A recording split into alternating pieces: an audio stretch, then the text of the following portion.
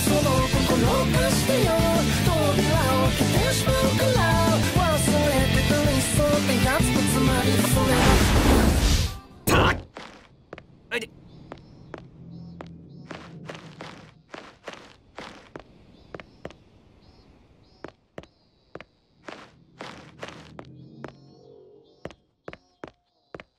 ああいで。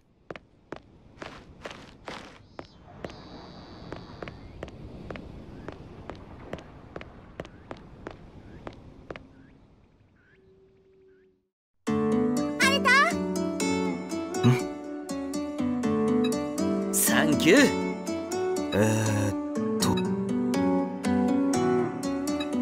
ヤギさん。マジで？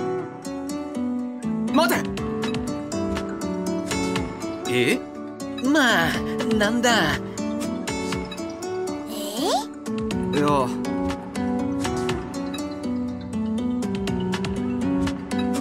おめえな。なんだ。あれだ。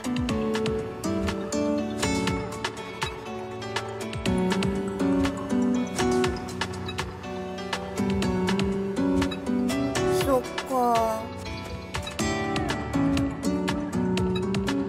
よし。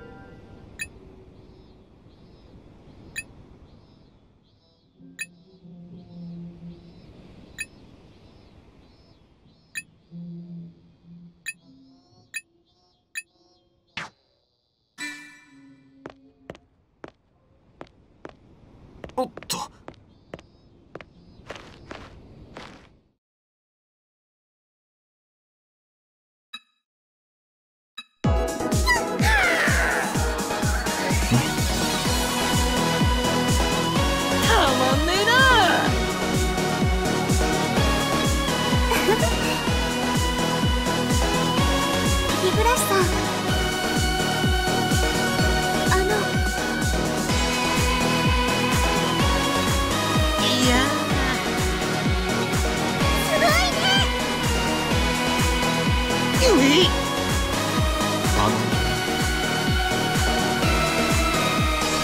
でしょう。ですが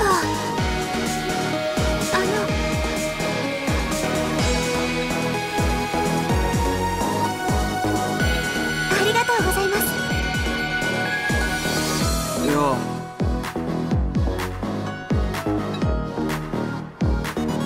そうですよね。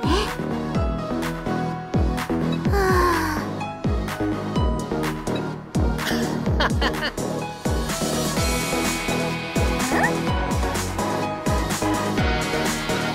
あ。ちげえって。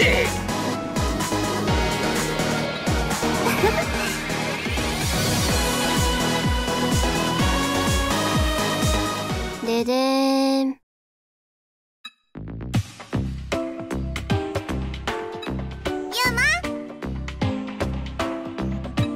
ええ。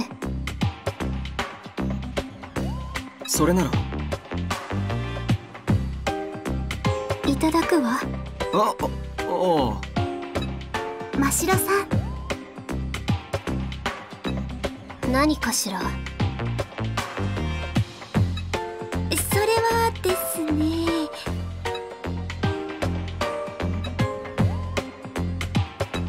ありがとう。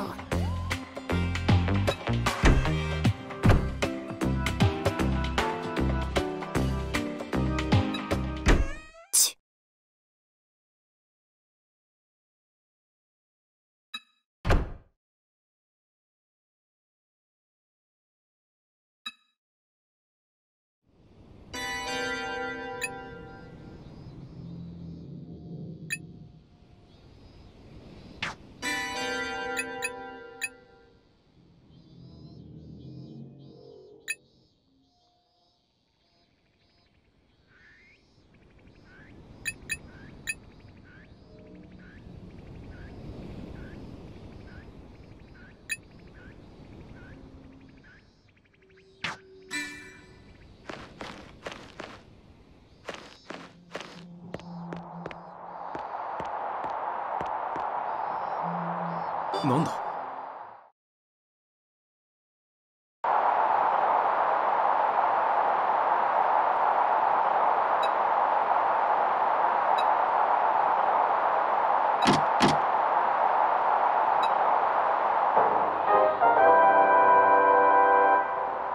良い子のみんな、エクステンドテレビの時間だよ。トイレ完成おめでとうございます。パチパチパチパチ。これで給水塔と寝室とトイレが揃ったぞ。へへ、楽勝楽勝。サバイバルって大したことないじゃん。油断は禁物だよ。ここからが人類再生ミッションの本番だからね。ごくり、ついに始まるんだね。かつてこの地球には70億人以上の人間がいました。でも今や人類の残りはたったの8人。世界に残されたのはみんなだけ。そんな滅びかけの人類を救う大作戦、それが人類再生ミッションなのです。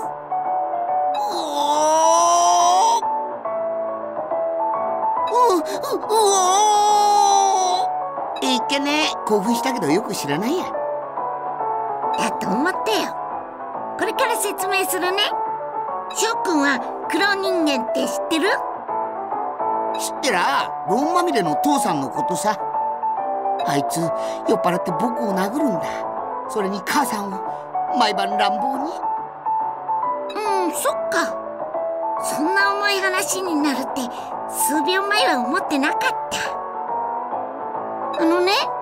クローン人間っていうのは簡単に言うとそっくり人間のことなんだ。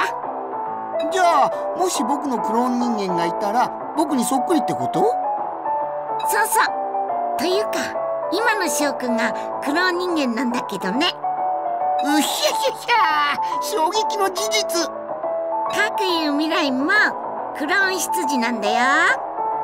ちょっと待ってよ。なら元の僕たちはどこにいるのさ。元の体は終わりの日に死んじゃったけど、心は翔くんのお腹にあるよ。お腹ってままさか。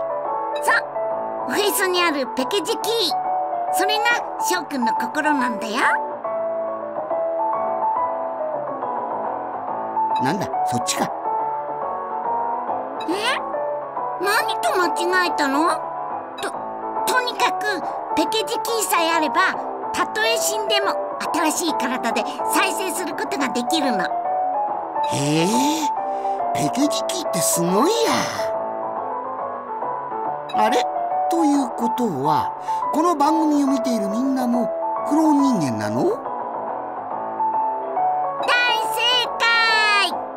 そして人類再生ミッションはクローン人間であるみんなにしかできないの。でもさ、みんながクローン人間だなんて僕まだ信じられないや。やっぱり自分の目で見てみないとね。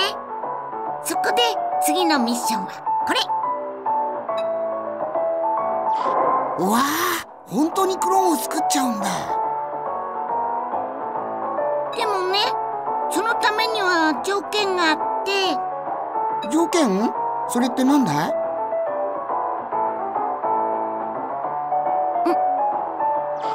もうじらさないで早く言っておくれよ。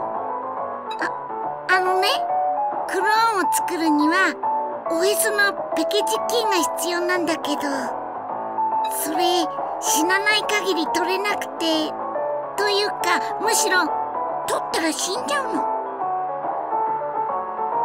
だからクローン人間を作るにはね。あ、誰かが死ななきゃいけないってこと？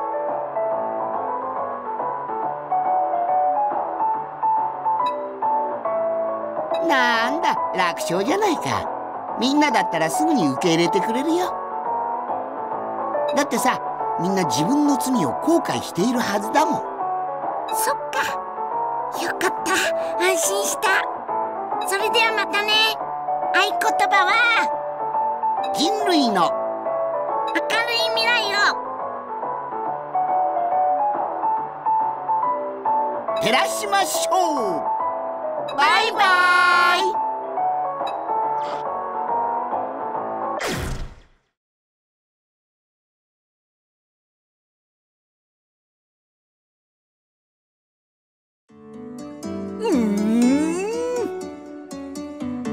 そうだな。バッチリや。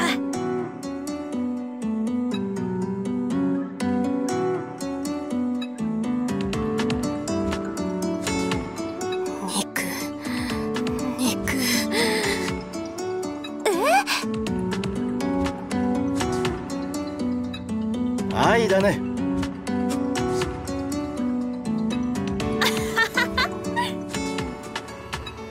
ヤギさ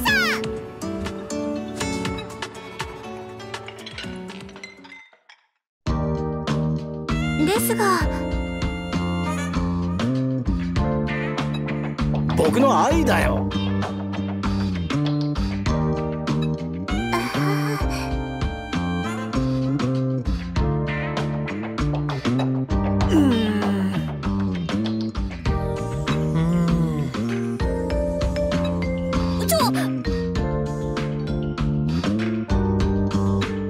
まずい。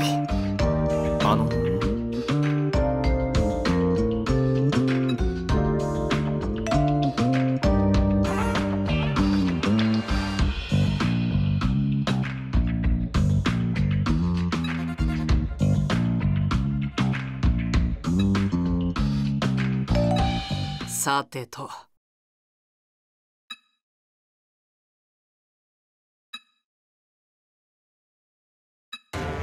おい。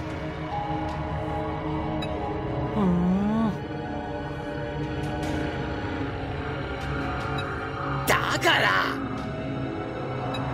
そうですよね。確かに。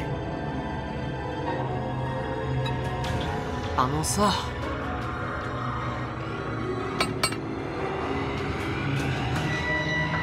ほら、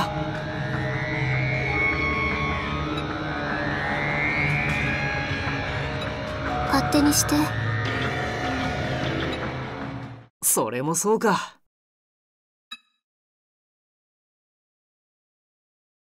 よせ。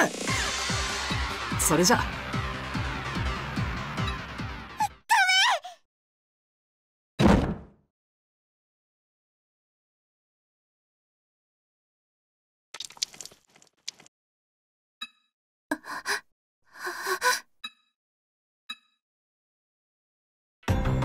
誰も死なせへん。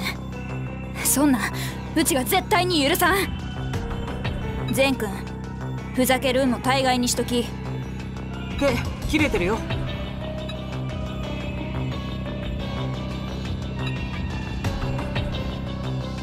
なんてこと。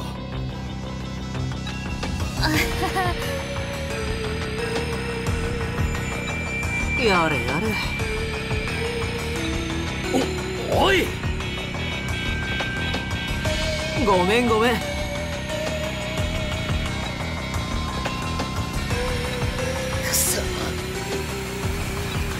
それはね。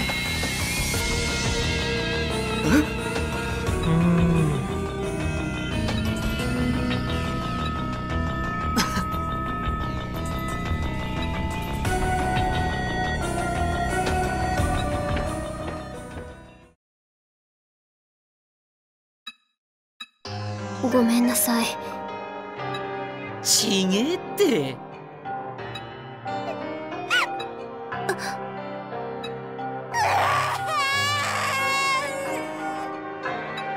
さっちゃん。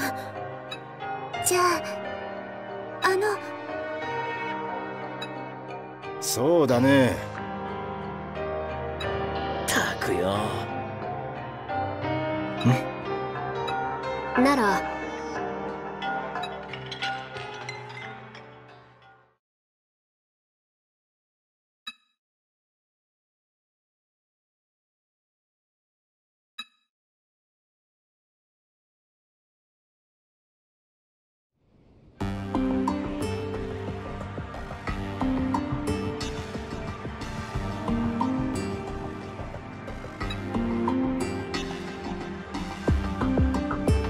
結局なんでここにいるんだろう。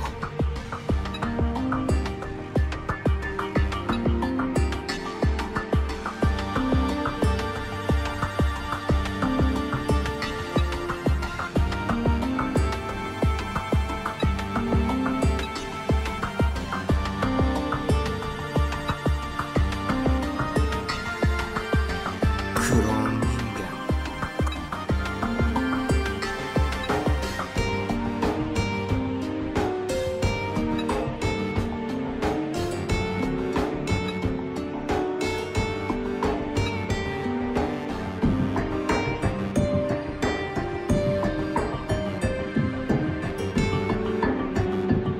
そんなはずあるかよ。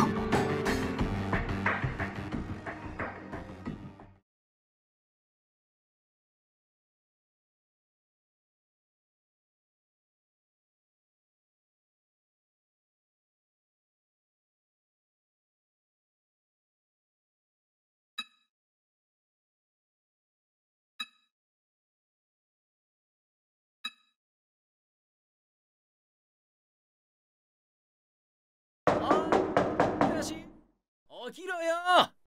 みんなもう集まってんだ。早く起きろ。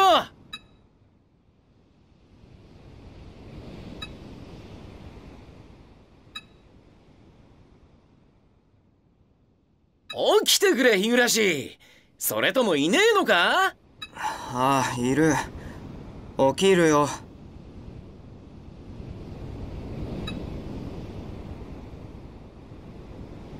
おーい、日暮さん、起きてますか。ったく、今出るから。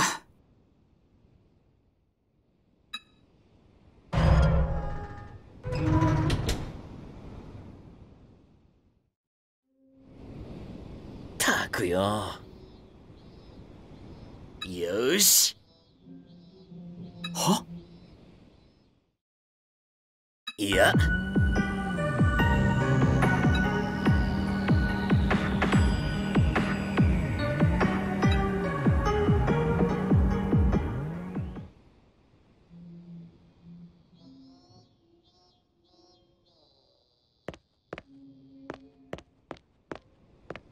あ、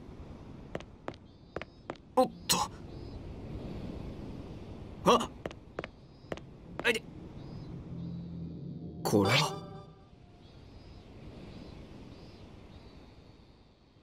あったぞ。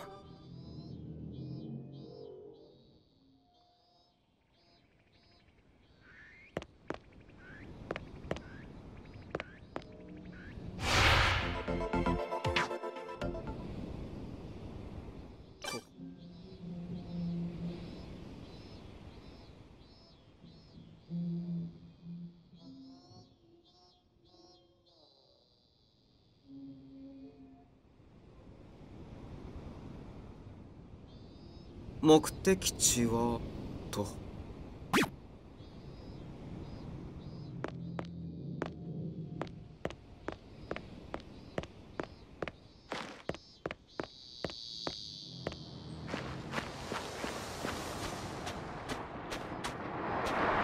あっ、あっ、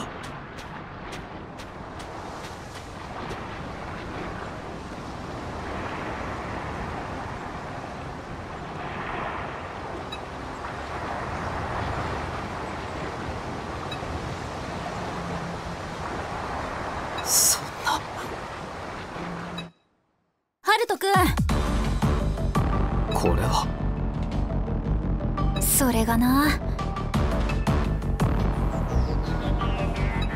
たくよ。すごいね。面白いね。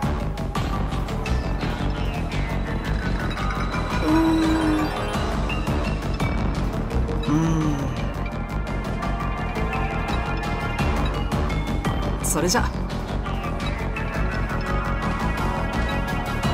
おい。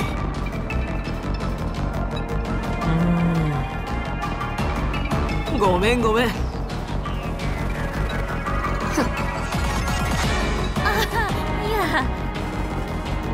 あ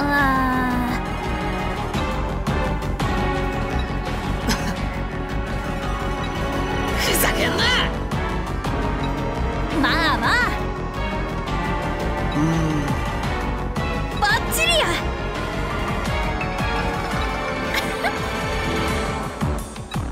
いや、一理あるね。たくよ。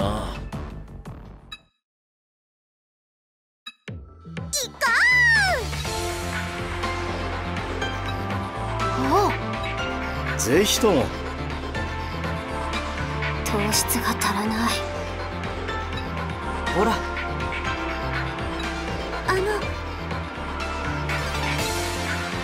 マジで？あれ、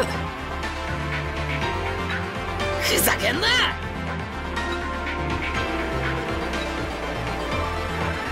まさか。ほら。デスゲーム。くそ。いや、マジで？どうか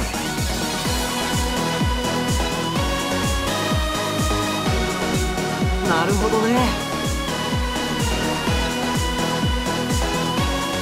うい。嬉しいな。ほな。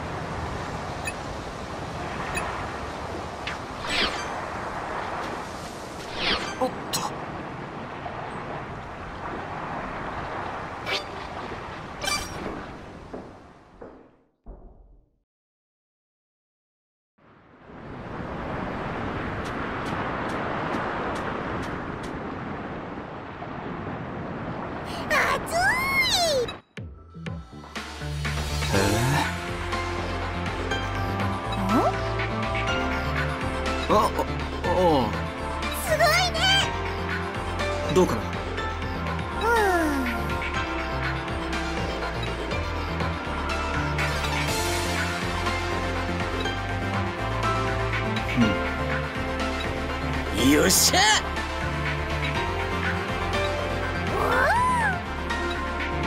よし。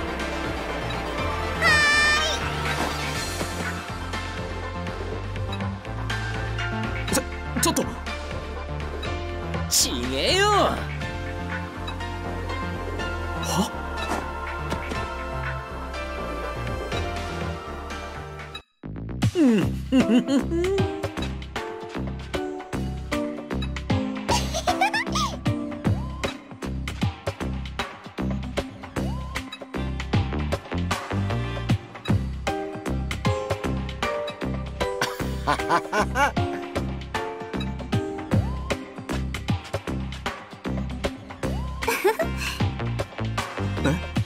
どうでしょ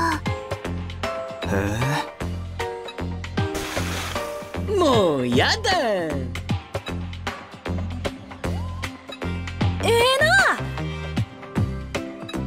あのさ、ま、いいか。暑い。あはは。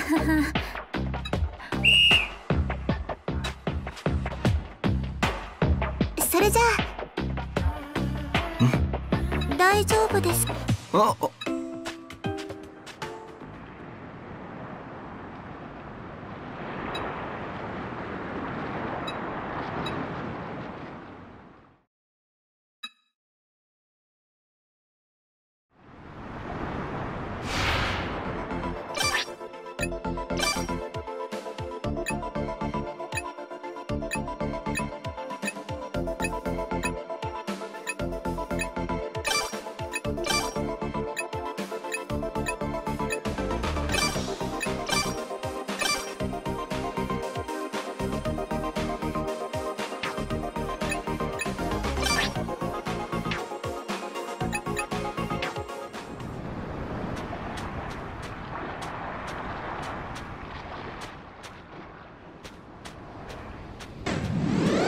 チャンスを待つ。全力で狙いは決めた。いけるぜ。よし。持ってくぜ。ヒーローイット。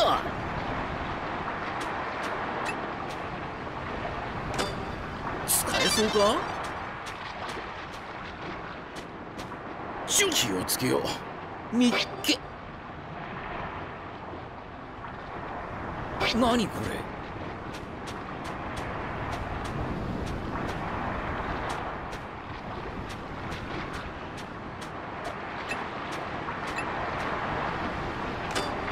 持ってくぜ。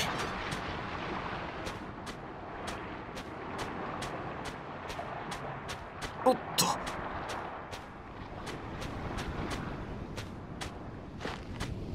よっと。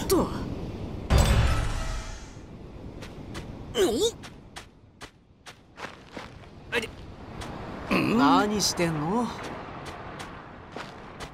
よっと。あ、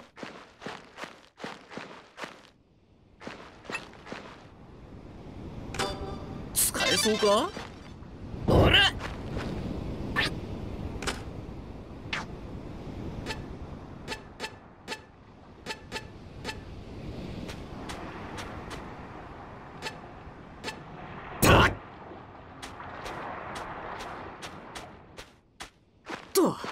おっと。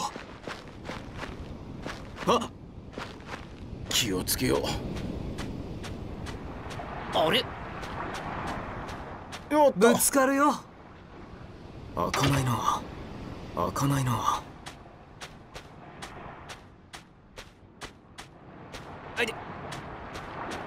何してんの？おっと。なんだこれは。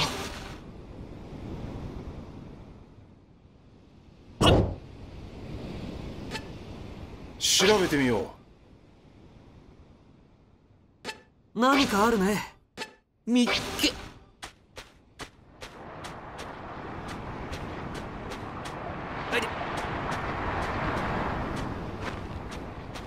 あ、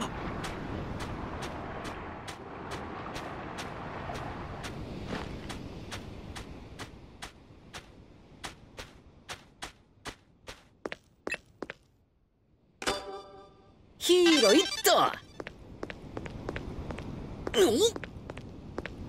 何してんの？あれ？何これ？何かあるぜ。持ってくぜ。使えそうか？持ってくぜ。はっ。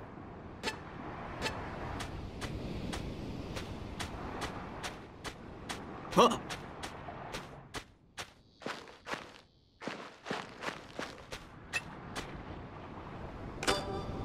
使えるかな？あれ？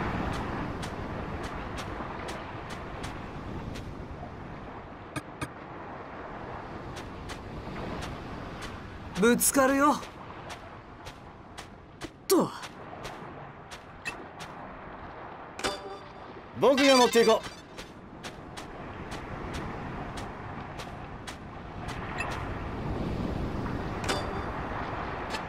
拾っておこう。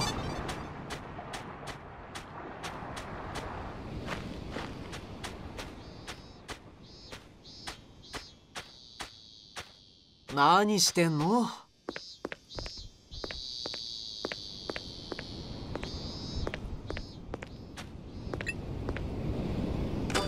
必要でしょ？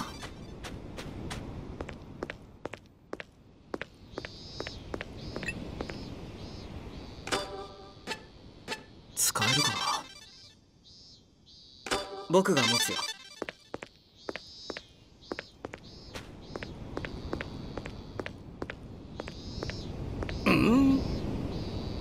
あったぞ。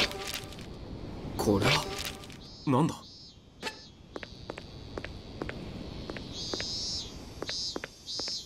と。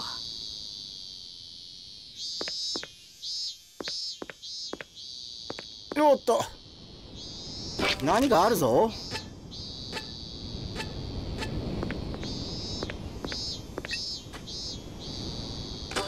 いいね。使えるかな？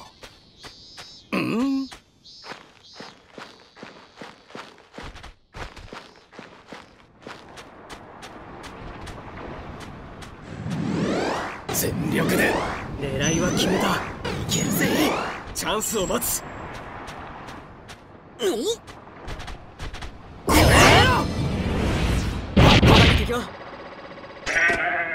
おっと、使えるかな？ぶつかるよ。あったぞ。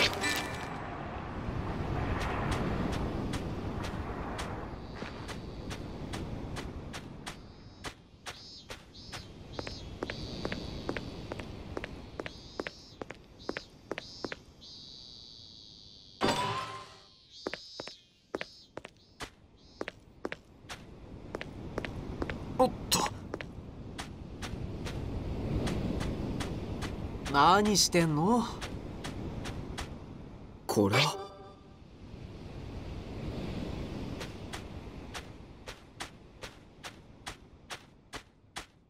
あれ？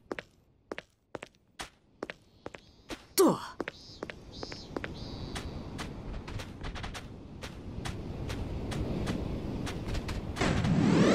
チャンスを待つ。全力で。狙いは決めた。いけるぜ。あ、おっと。シュッ。それ。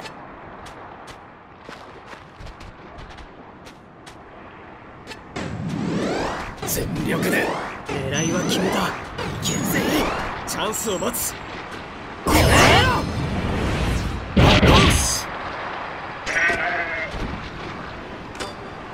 僕が持つよ。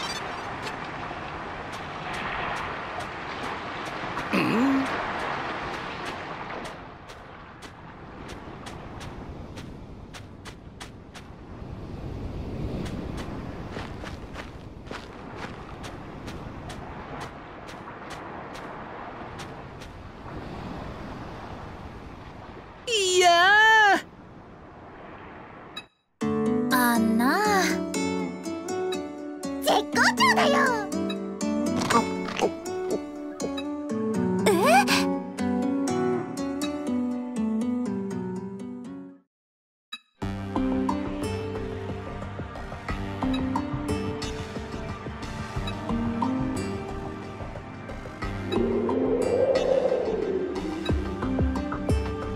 わかった。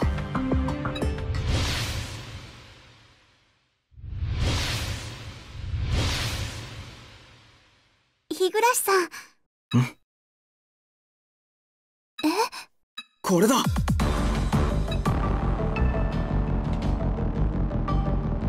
どうかな。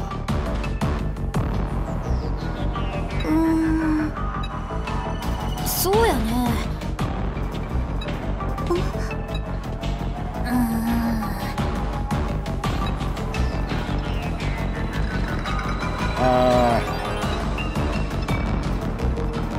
うして。くそ。そういえば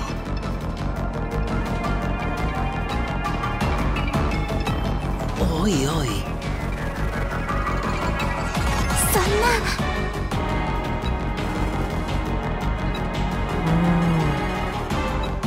何か。あれだよ。いいえ。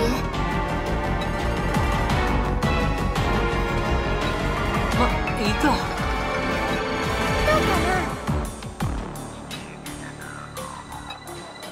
よし、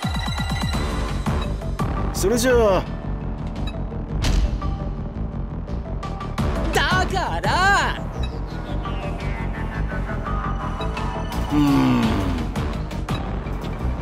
あかんわ。ダメ。ゆい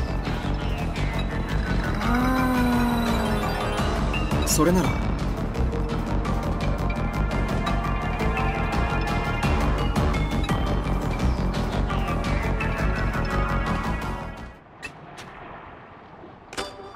僕が持っていこう。使えるかな。気をつけよう。よっと。あれ、ぶつかるよ。これかな。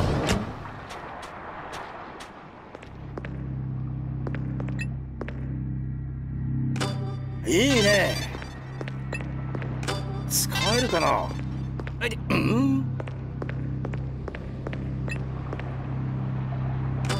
いいね。シュッ。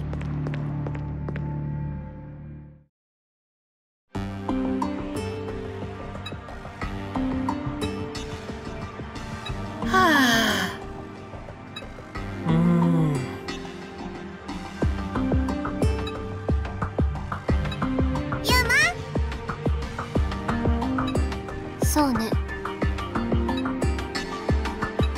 日暮君。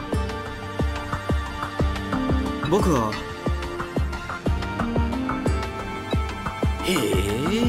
マジで？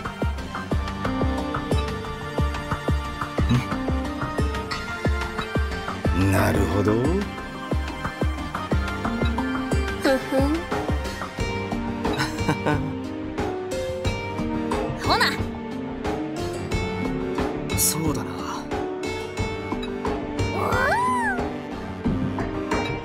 そうや。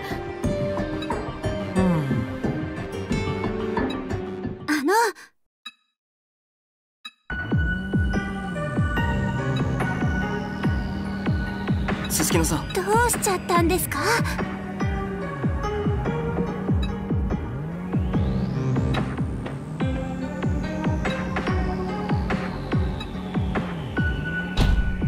もう。おいおい。まあまあ。何？あ、なんで？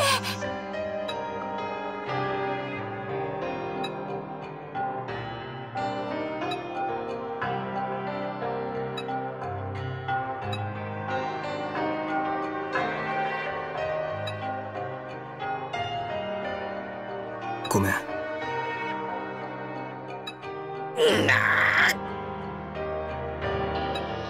すまない。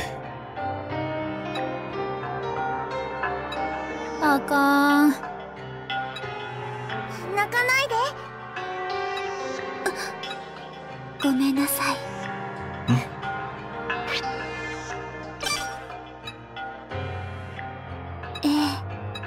だけど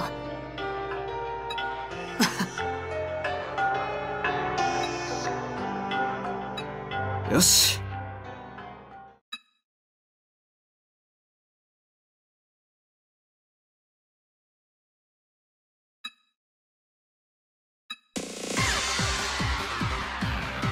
すすきのさん。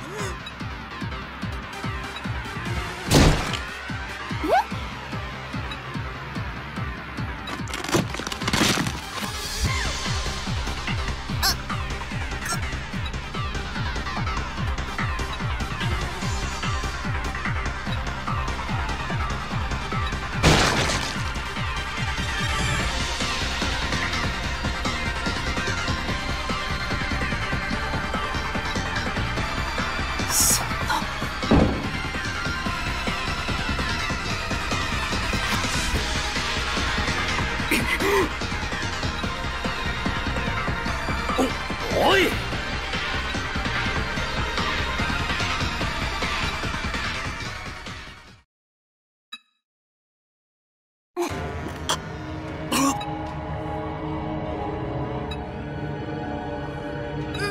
なんやねん、番組スタッフか。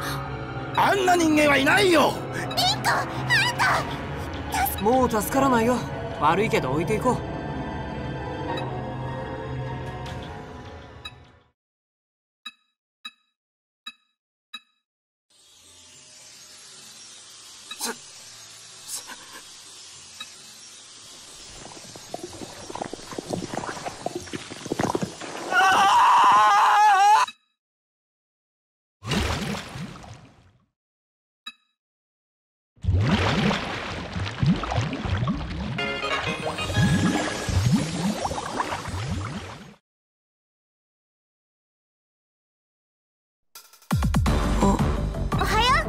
君の名前は？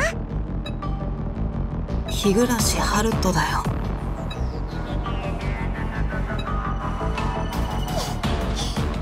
また会えたね、ハルト。これが人類の存亡をかけたゲームの始まり。これが僕らの罪と罰、この世界に残された理由を僕らはまだ知らない。